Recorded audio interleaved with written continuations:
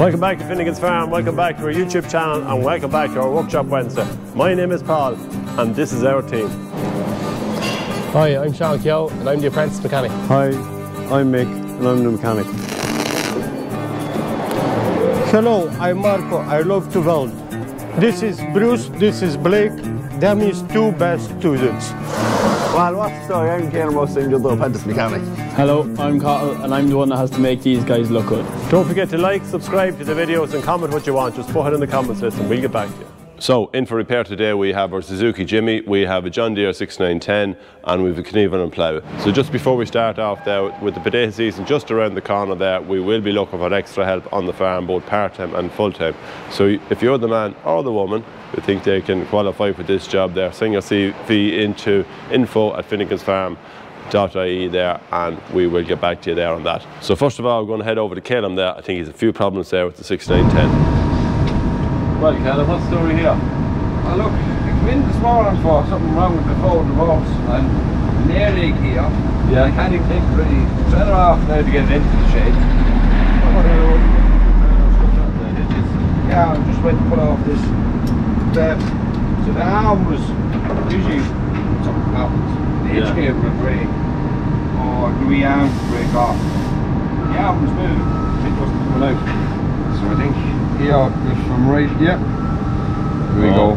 So we may blame Alex on this one, but generally we blame John B, but I think Alex is blame John B. He's going back to school this week as well, so he has to break something before he goes. Yeah. Actually, he only moved it from one side of the yard over to here, and he has three things wrong with it: air leak, hitch gone, and the forward reverse. These young men are telling them, oh my god, the sooner they go back to school the better. So we're just doing a few last checks here on the PG 100 7/4 reversal plough. There's some people might want to know what does PG 100 stand for. So it's actually the distance from one board to the next. So we take the tip of this board here and we put the tape across it there.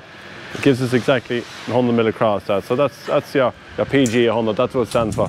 A few important points to be made on before you put a tractor in a plough. Obviously, like your link rods there at the same length. So we've measured these, and these two drop arms are the exact same length, especially on a semi-mounted plough. Everything else then, pipes are in place, they coordinate up there, that at least we can pull the near lever, it'll tip over. It all depends there on driver choice there to where he wants to, you know, the lever's been pressed. So another important thing to mention too is tyre size and tyre pressures in the tractor. This tractor here is on 620s, as you can see here, with the tape across, and with 620s. Now, they're probably okay there. You can have bigger tyres on them. We have 650s and 710s, and that's when you have to maybe sometimes change the boards on the plough that can allow for a bigger tyre size. Obviously then, to have your correct pressure on your tractor and to have your tractor well ballasted, well weighted, as you can see here, we've weights on the inside here of the 8410, and we have a front linkage and a set of weights out the front, and they just keep the tractor balanced. Keep the weight, keep the contact right down. You want to get as many lugs as you can on the ground when you're ploughing, so you might have to run them at a little bit low pressure to do that job. But once you've got that set up, then you should have no problems. You just don't want, as you can see here, with some of these tyres here, when they're in the furrow wall, they can get grubbed and can get slipped, and stones and that can cause these tyres to wear like they did here. But that's just part of a tractor that's doing the ploughing. It's going to get that. And anyway, a few other things to mention then is that we want to check the auto reset on the plough, because if we do hit anything, the plough needs to be able to kick and to reset to where it should be. So on these ploughs here, this system here, it's been used in the Kverneland ploughs for many years. It's just a spring system. We have them on here. We have helpers on the insides of these, and that's mostly for when we're ploughing for potato ground, that we need to go that bit deeper, and that's why we put the helper springs. But in today's video there, we want to change the pins, roll pins here. We have new pins and rods that we're going to change, because there's a little bit of wear starting to come into them there, and we're just going to fix them up there and leave them right. So we're going to head over to Mick here. So we're just after putting new pins in here. This is the auto reset system on the Kverneland plough, and you can see there is a big long rod that goes right through the beam in the plough and is connected in here with this pin. So it's important then that we set the plough back up the way it should be for the auto reset. This pin then, coming off the manual there, should be between 2 and 3 mil just off the side wall of the plough body there. And the idea of that is that when the spring flexes, that the pin has room to travel to the centre rather than being over one side and hitting off the side, because we have seen that before when they haven't been set properly, that that will bend and sometimes it will break. So it's important that we get that. So we're after new roll pins, new pins in here, and we're after setting it up. It's 70 centimeters from this pin to that far pin. And how you know that, actually on the Kverneland plough, they put 2 little notches here just for easiness sake there. 1 notch there, 1 notch there. This is your plough spanner then that can do all the adjustments. Generally is a long one because these can be quite tight, so it's important there to get a bit of free and oil into those, loosen them out, put a bit of free and oil. So hopefully Nick's going to set one up here. We'll set this number 6 body up. So we have that freed out. We'll run this up then, Mick, isn't that it? Not much. Around 48 in the other one. Okay. Listen here then. 28. Oh, yeah, 28 and a half.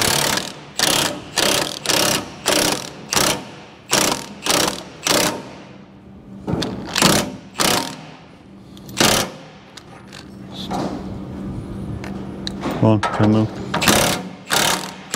It's actually not bad there. Give that a touch more, that one.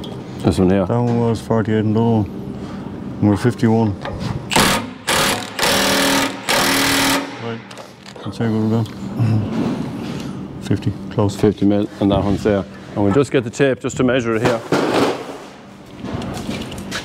We need to go another 8 mil. Needs to go another little bit. That should throw it out here then as well. Just leave that hang there for a second.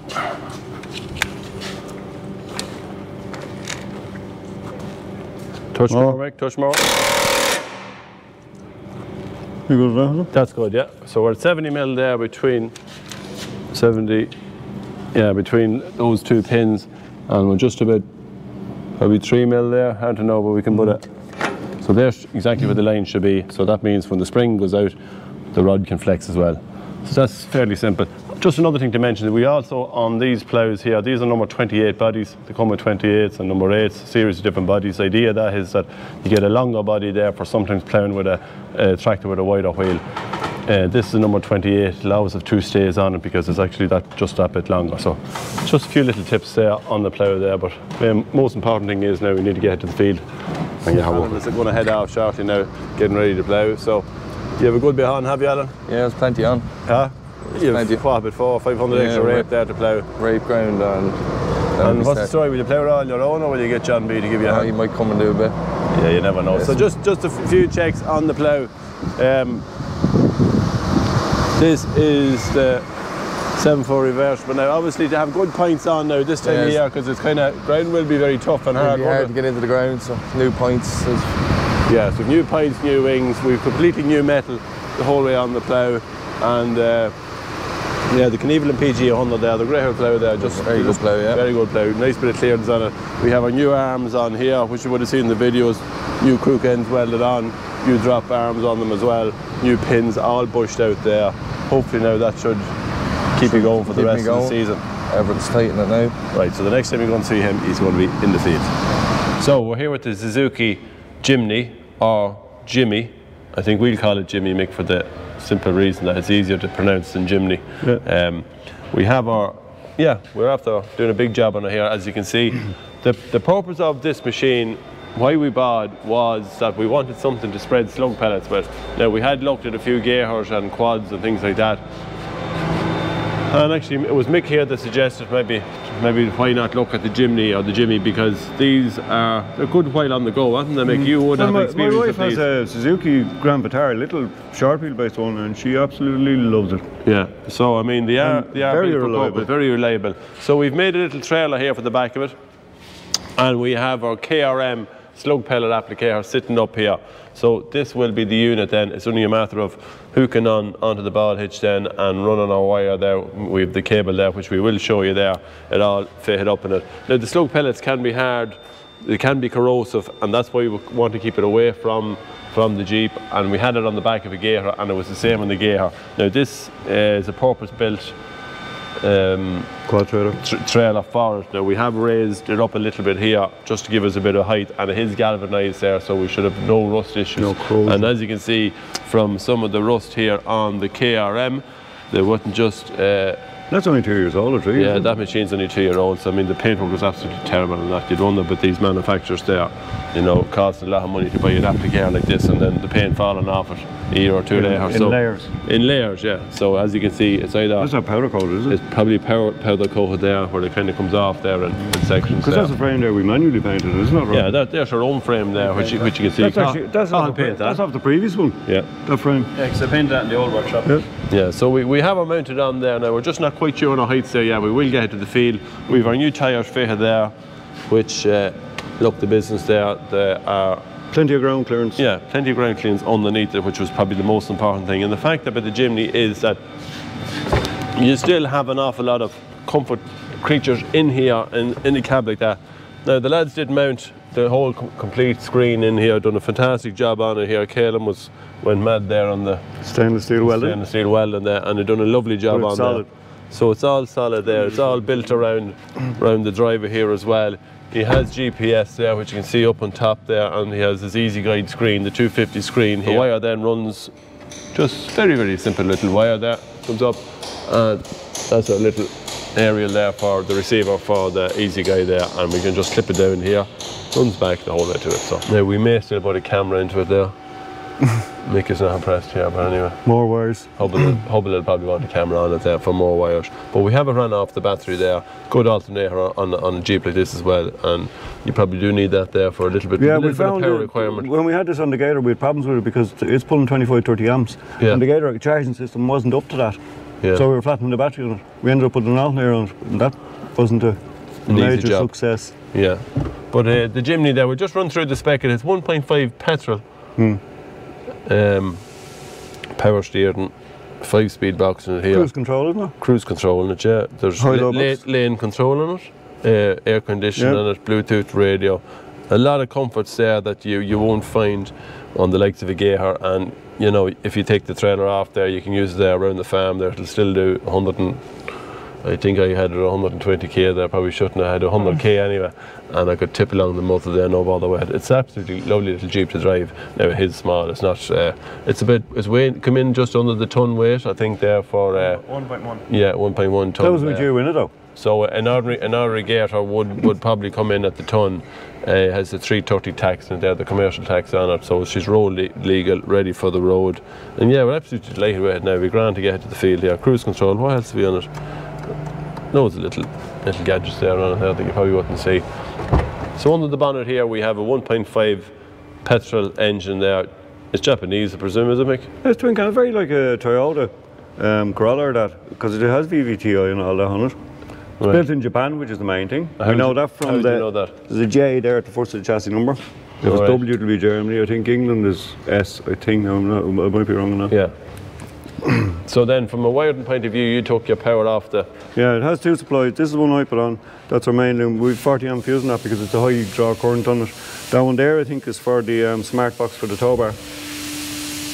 You have to have a light supply to that.